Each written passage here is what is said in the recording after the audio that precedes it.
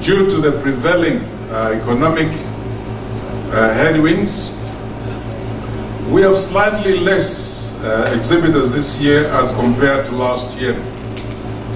We have 73 exhibitors, taking a total of 118 booths, as compared to 85 exhibitors with 114 booths in 2016 last year.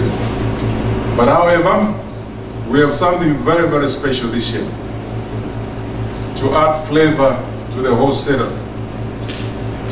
The Diamond Hub is housed in one whole code. The diamond sector is housed in one whole code, the Diamond Hub.